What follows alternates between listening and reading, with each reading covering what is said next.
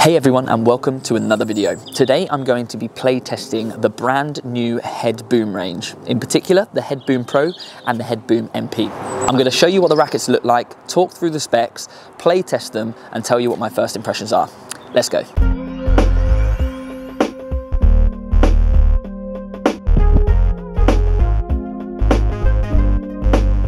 Welcome back. My name is Ashley Neves and I run the Tennis Mentor YouTube and Instagram accounts, providing tennis content for players, coaches and parents to get more out of the sport. If you follow me over on Instagram, you'll have seen that Head kindly sent me one of the prototype models of the new Head Boom MP before it came out. So I've actually been using that racket within my coaching sessions for the past few months. Only recently, Head have actually released the boom range, so I've managed to get my hands on a Head Boom Pro, so I'm able to give you my first impressions of the rackets. If you're already a subscriber of my channel, you've probably seen my Head Speed Pro review. I actually reviewed this racket a couple of weeks ago. If you haven't seen that video, I'll pop the link just above here. I've been playing with the Head Speed Pro range for around 8 years now, and I'm in the process of making my decision as to which rackets I should use for this year. Although this video won't be a direct comparison of the two rackets, I will bring the Head Speed Pro up now and again because that is the racket that I've been playing with for the last few years. And I am actually planning on making a video that compares the two rackets using our digital smart court behind me. Now, before I talk about the specs of the racket, let's take a look at what it looks like. It's got this mint green color in a matte finish, which links into black at the top of the racket. I always love matte finish rackets.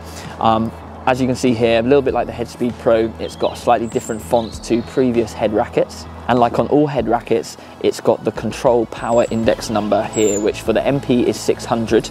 And if we take a look at the Pro, it's 400.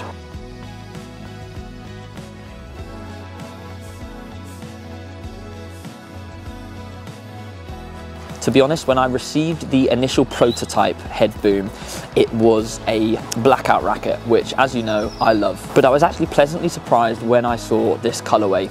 It's quite a striking color, it stands out, and they've actually got bags to match as well. What you'll notice when you actually look at the shape of the racket, you can probably see it here, that the head shape is slightly different to all of the other head rackets in the range and most other tennis rackets. It's actually slightly more isometric, meaning that it's a bit more squared at the top end. What this does is it actually widens the top part of the racket, meaning that the sweet spot is slightly larger. And in my opinion, I think it's probably giving you a little bit more spin potential as well, with the fact that it's slightly wider at the top of the head. When you look at the neck of the racket too, you'll see that the beam is slightly thinner at the grip end of the racket, and it thickens out as it moves up towards the head. And what this does is it changes the flex point in the racket to give you a slightly different feel. As far as specs go, the MP is 295 grams and the Pro is 310 grams. Both rackets have a 16x19 string pattern, with the Pro version having a slightly smaller 98 square inch head versus the MP's 100 square inch head. Both rackets are marginally headlights, with the MP being 1 inch headlights and the Pro being 1.3 inches headlights. And as far as beam widths go, the Boom Pro has a 22mm beam, whereas the MP is slightly thicker with 24mm. I'm not sure if you can see that there. So like all of the Pro rackets in the head range, the Pro is more suited to competitive players, advanced players, whereas the MP version is slightly more forgiving and could be suitable for intermediates and advanced players too. Just like the brand new Head Speeds and the new Head Prestige, the Boom rackets come with this new auxetic technology, which I spoke about in the Head Speed review. What this material does is it adapts to your shots. So if you're going for a really big shot, the material stiffens up, giving you a little bit more control. Whereas if you're going for a softer touch like a slice or a drop shot, the material will be slightly more flexible, allowing you to have slightly better feel. It kind of sounds a little bit gimmicky, but the way I've looked into it is if you imagine the fibers of the material like this. As the ball impacts the racket fast, the racket stiffens like so. But with softer shots, it has slightly more movement in between. Anyway, that's my own analogy, but all I really know is it feels good.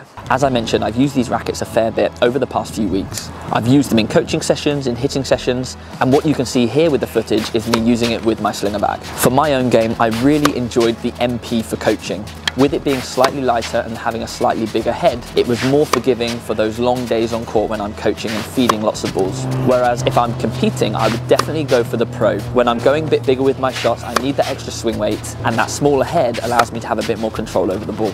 I really enjoyed playing with both rackets, and by design, the sweet spot was pretty big. Striking the ball felt really, really nice, and I did notice that they gave me a little bit more power than I had with my head speed. So it did take me a bit of time to get used to, as I was hitting a fair few of my shots long. For me to get the same control that I have with the head speed range, I had to take a bit of pace off the ball, or I had to add a bit more spin. And where these rackets both have 16x19 string patterns, they do have good spin potential. They're really good all-round rackets. They were super comfortable when hitting forehands or backhands, although like I said right at the start, I was hitting some long.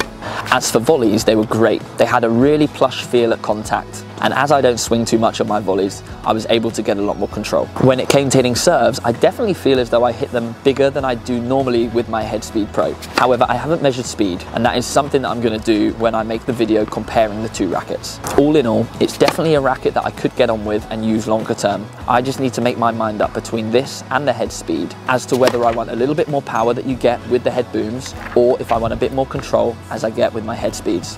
Let me know in the comments below if you've played with the boom or the head speed, and if you've played with both, let me know which one you prefer. Anyway, I hope you enjoyed this video. If you did, give it a thumbs up, let me know what you thought in the comments below, and if you're not subscribed to the channel already, I'd love it if you did so. If you've got any questions about the head booms or the head speed, let me know again in the comments below and I'll get back to you. I look forward to seeing you in next week's video. Take care.